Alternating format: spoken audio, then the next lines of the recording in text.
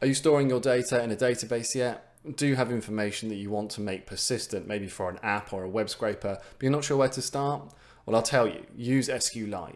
In Python, we have access to Sqlite3, which makes this the easiest and most simplest way to make your data persistent in a database. In this video, I'm going to show you how you can connect to a database, create a table, and then store some data in it. And at the end, I'll show you a real world example where I have a web scraper hooked up that only stores the data in the database if it doesn't exist already. The first thing that we need to do is we need to import Sqlite3, and this is in core Python, so we don't need to pip install anything. It's already there for us. The next thing that we need to do is we need to set up a connection to our database. So I'm just going to do con for connection. It's equal to Sqlite3.connect.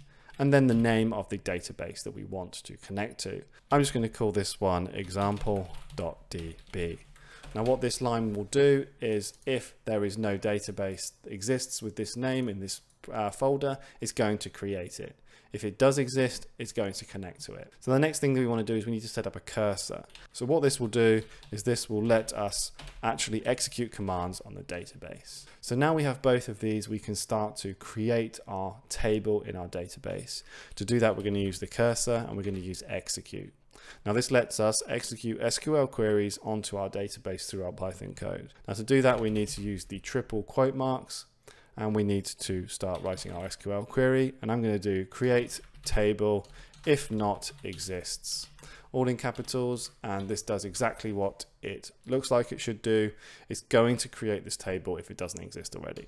So let's do t-shirts because we're going to call our table t-shirts, and now we need to define what columns we want to have in our table. To do that, we need to create some brackets, and then we need to write our column headers. So I'm going to say skew is text. So the first one is the column header, the name of the column, and then the second is the actual data type. You can use quite a few different data types. In this one, we're going to be using text and numbers, which are real. The next is going to be the name, which again is text. And then let's just put a size for text as well. And then the price, which is real, which is again, as I said, floating point number. I'm going to run this, and what we're going to do is we're going to see no output, but we are going to have created this example.db file in our project folder here. I don't think I can make this any bigger, but there you go, you see it over there.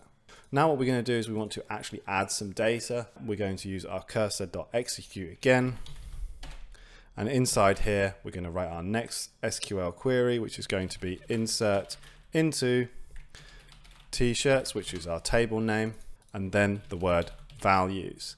And now we're going to actually type out the values that are going to go into this database. Now this needs to match this exactly because these are the columns that we have created in this table. So the first bit of data that we're going to do is the skew. I'm just going to make that up.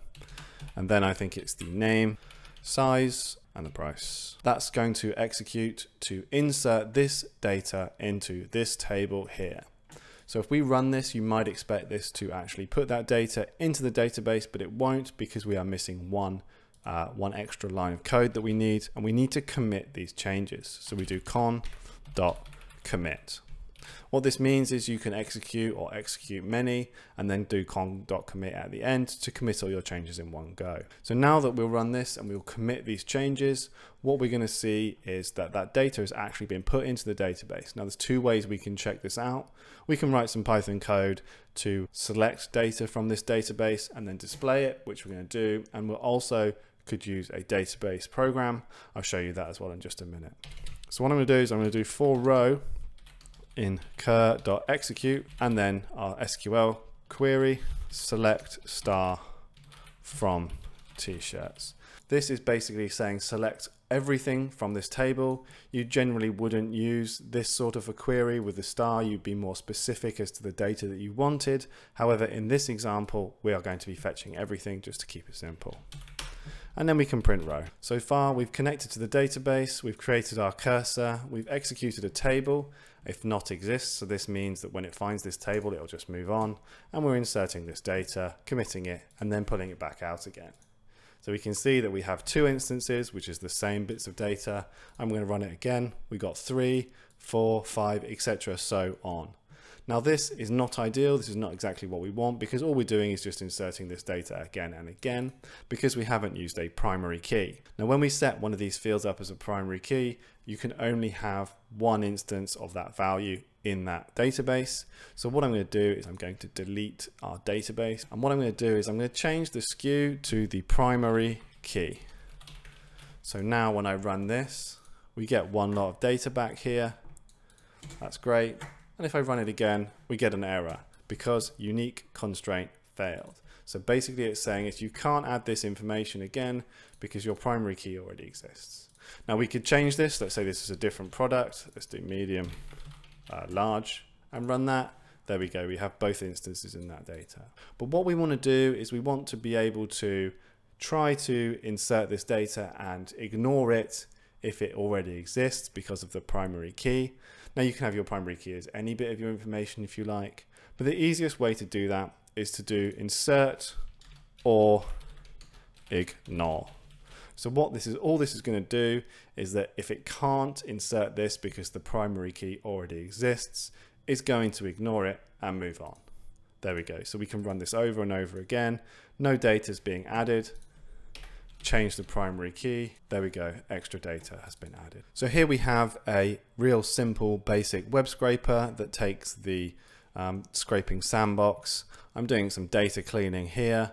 This is just returning the soup data, and we're passing out this information here. Now, if you followed my videos before, you'll know that I like to return a dictionary, but in this case, I'm returning a tuple because it's much easier that way to put the data into our database. Now you can execute and add dictionary information to a database, but if you think about it, the database already has column headers, whereas in the dictionary you would have keys. Now those are two types of the same sort of thing, if you see what I mean, so we don't need to do them. So all I'm doing is collecting the data from here, and then we are returning our list of tuples. So we can see that we have our book list here. So what I'm going to do is I'm just going to comment these out for the moment, and I'm going to print the book list at here. So, and I'll comment out the, I know we'll leave that in now. So when we run this, you'll see that we get all the book data back here. It's a list of tuples.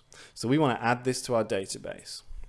So all I'm doing is adding execute many. So I showed you execute before, now we're doing execute many. And to add a list of tuples to our database, again, I'm using insert or ignore. Books is our table, the values, and we have 3 bits of information. We have the title, price, and the stock. So we have these 3 question marks here, and then our book list.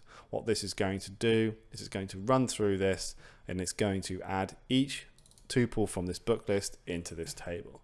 So I hit run, we've got our print statement here, and it's finished. Now, because I have insert or ignore, and then we are basically just scraping one page here, if I run this again, we get nothing. We will see the output again, the print statement, but we don't get any errors. So what I'm going to do now is I'm going to show you the database browser, and we're going to open this up, and we'll have a look at this actual database here. So I'm using DB browser for SQLite. This works in Linux, Windows, and Mac as well, I believe. And we can see I've opened up the database and we have this table here. So if I go to browse data, here is the information. These are the 20 products on that page that we have got the data for. So no matter how many times we run this, we're not going to add any more information. It's only going to be these bits that stay in here, because I set at the top the title text to primary key.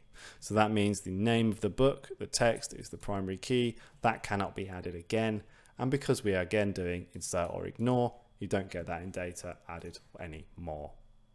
If you found this useful, go ahead and check out this video here. There's more information on web scraping and saving data.